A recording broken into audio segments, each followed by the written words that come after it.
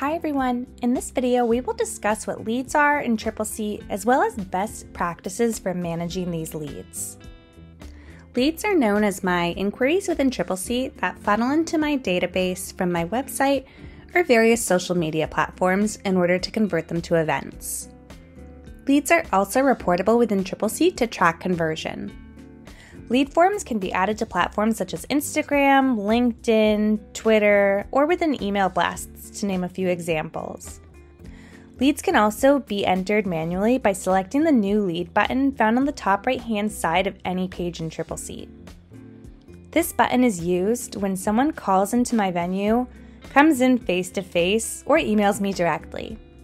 Anyone with the appropriate access in Tripleseat can enter leads into the system. When leads come in, the users set to receive lead notifications will be sent an email as soon as the guest clicks submit on the form. This brand new lead will then populate on my dashboard as well as the Leads tab on the left-hand navigation panel. Once a lead is viewed, it will no longer show on the dashboard and will still be available on my Leads tab until it is no longer marked as a lead.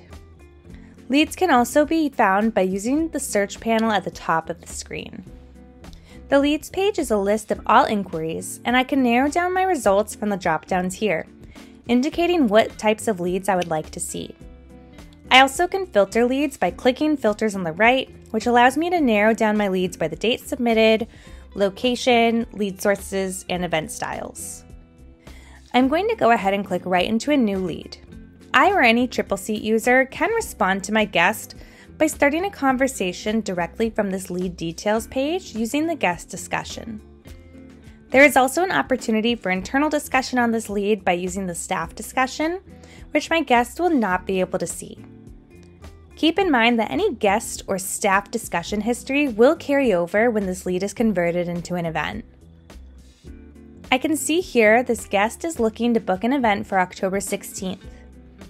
Over on the right, I can see any events that have been added to the calendar for the same date, what time they are at, and I can tell by their color what status they are in.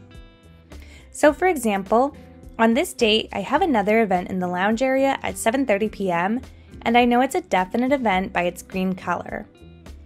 When I've qualified this lead, I will click Convert Lead, where I will see a few different conversion options.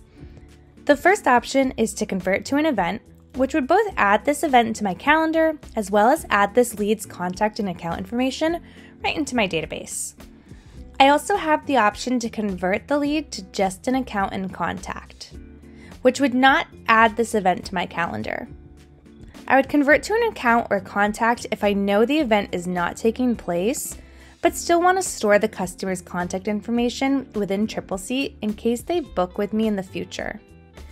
Two other ways I can save and access their account information is by converting the lead to a lost event and running a lost business report, or I can also turn down the lead and run a lead conversion report to find the information.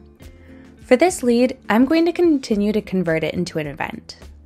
Clicking this button will first prompt me to confirm the account details, where I will see the text is editable. I will make any changes that I need to, and once the account information is confirmed, I will click Create, and the system will ask the same of my contact details. I can make any changes to the contact information on this page. I will go ahead and click Create again, and the system will convert this lead to an event, and all information has been populated onto the event details page. For next steps, please check out our video on creating events. Thanks so much for watching.